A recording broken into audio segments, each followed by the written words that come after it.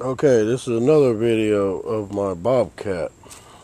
What we have here is some grapples that I built, and I saved a lot of money because these right here can go for anywhere from 1,000 to 3,000 and then some.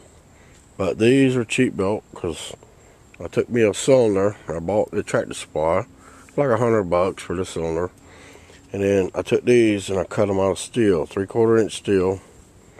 And I took me a box, like a cardboard box, and I shaped it out of it, or drawed it out, and then I cut it with a torch. And I welded me some ears right here.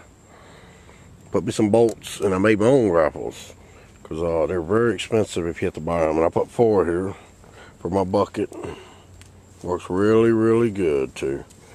And when you clamp them down, they do the job. Picking up logs or whatever you need to pick up. So they're easy to build. You can build your own. You just cut you out some ears here and weld them on. And it's simple. You can tell right here, this is square.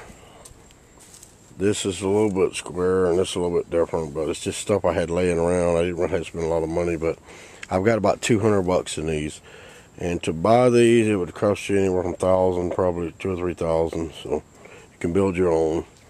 You just have to make sure you have a hydraulic for your foot there in the center. You see a feet there where you can work your hydraulics. You have to have a hydraulics to go to that. Other than that, it works great. You can build your own stuff. You don't have to spend a lot of money on that crap like that. You can make your own stuff if you have a welder. And it helps to have a torch because these are 3/4 inch steel thickness.